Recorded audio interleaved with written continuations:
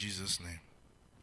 Father, we thank you for bringing us to church today. Thank you that we are allowed to hear your word today. Father, as we go into your word, Father, let us take something from it in Jesus' name. In Jesus' name I pray. All right, today I'm going with the theme of the month.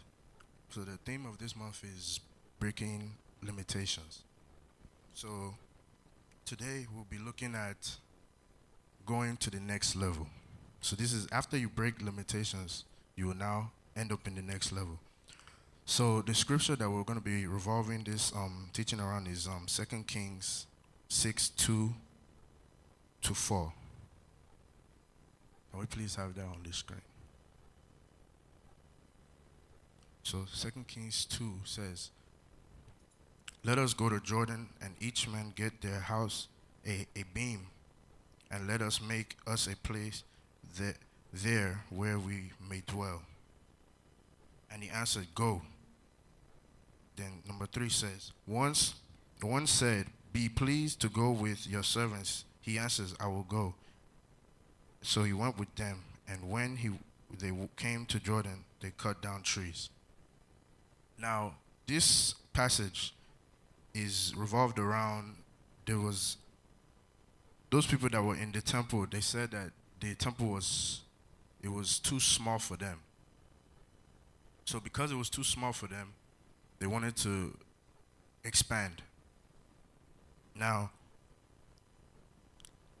the meaning of this when it comes to our lives is that when you know that where you are is too small, you need to be able to break out and make a bigger place for yourself.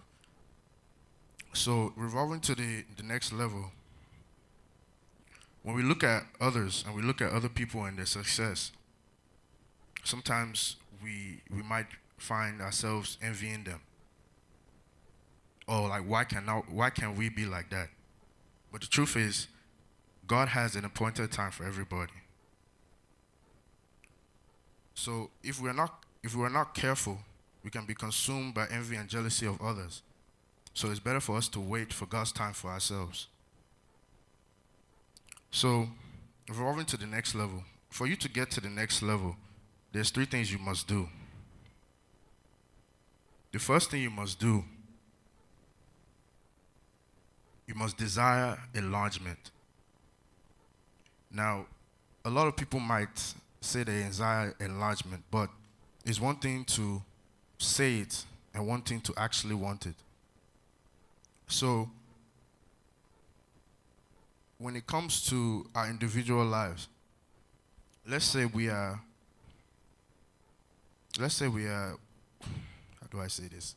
We're in one place, and we've been doing the same thing, because humans are creatures of habit. So we've been doing the same thing for a long time.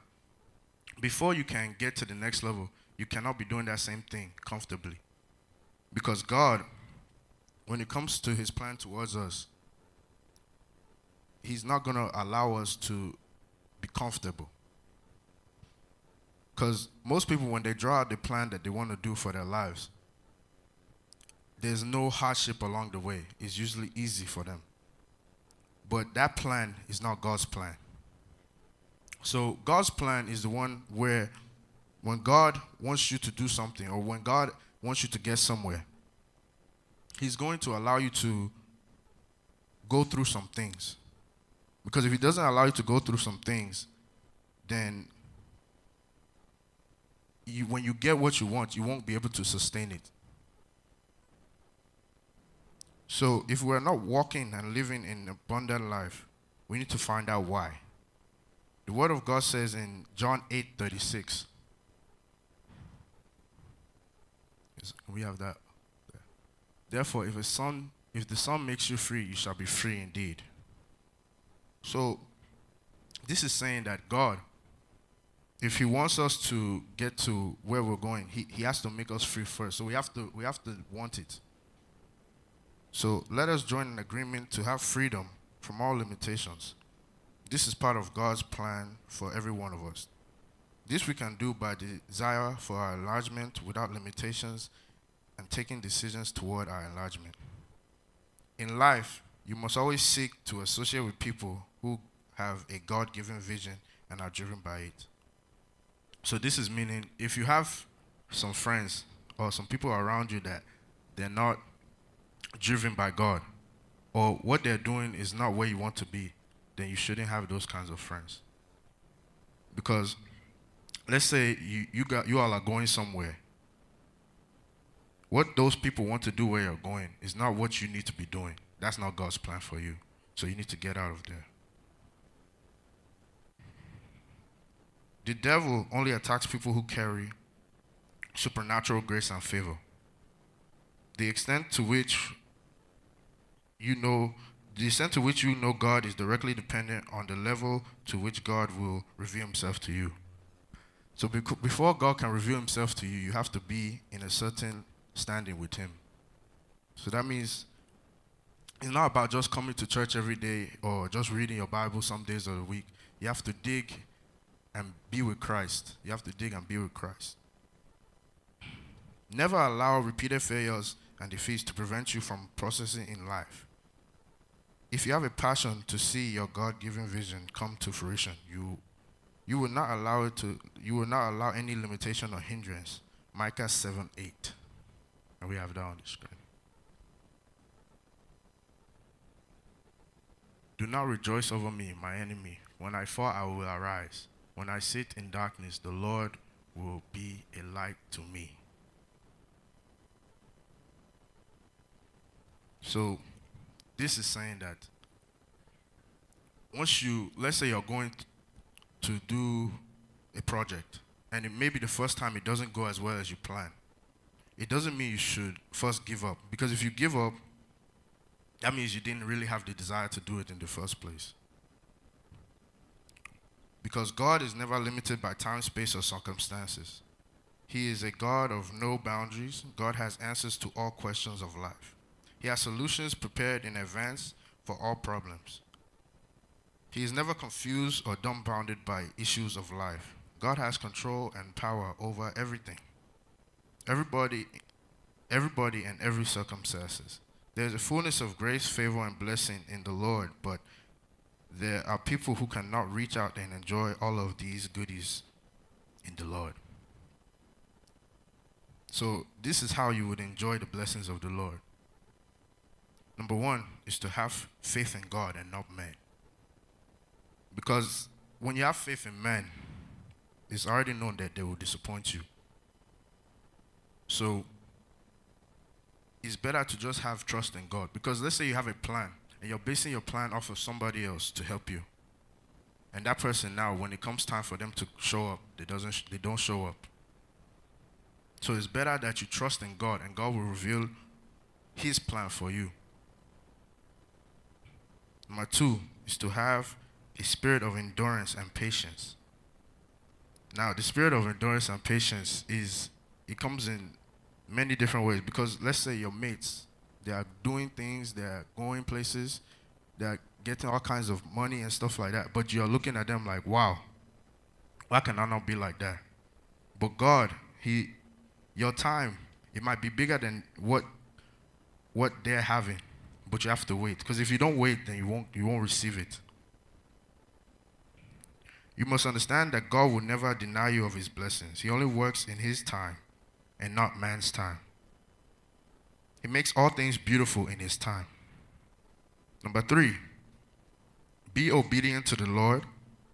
He has the blueprint to everyone's life and the solution to every problem in life.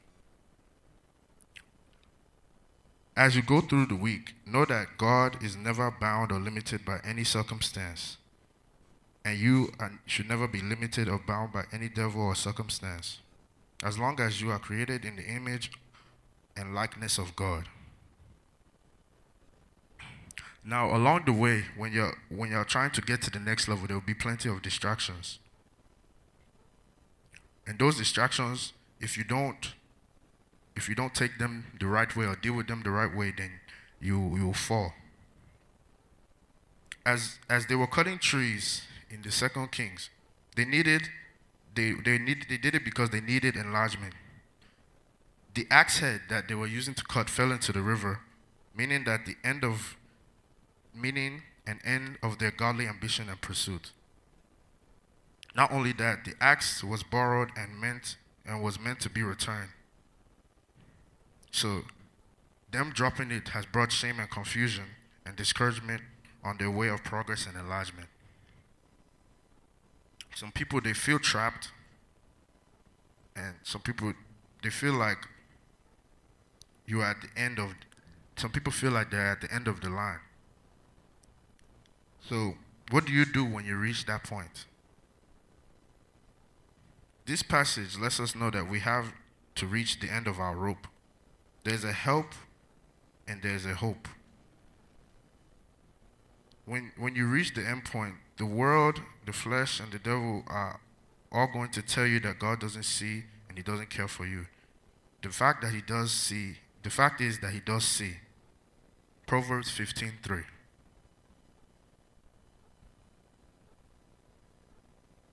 The eyes of the Lord are in every place, keeping watch on the evil one and the good. That means when you feel like God is not there for you, or when you are in a bad place, God is still seeing you. 2 Corinthians 16:9.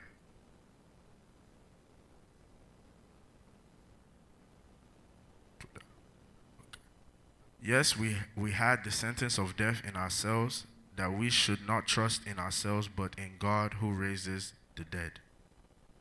So that's just saying the same thing, that God is watching us and keeping over us.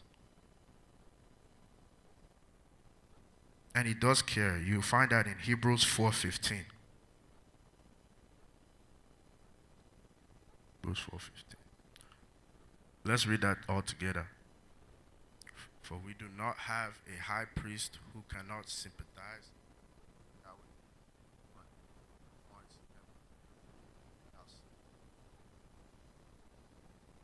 That's good. So God does care, and he knows about what you're facing. These verses are designed to teach us about our problems. While they may appear to be how the problems, they might seem like they're unbearable in our eyes. They're really just God giving us opportunity in disguise. Therefore, no matter what you are called on or to face in life, learn to turn to the Lord first for the help you need. He cares, he is able, and he will work in your need. In conclusion, often God will use the trials and heartaches and the burdens of life to bring us to a place where we can honestly see our need and our own inability to meet it. This means when we go through some things in life, that's how we'll end up going to the next level. Because if you don't go through it, then God cannot allow you to see what you need. Because once you get to that point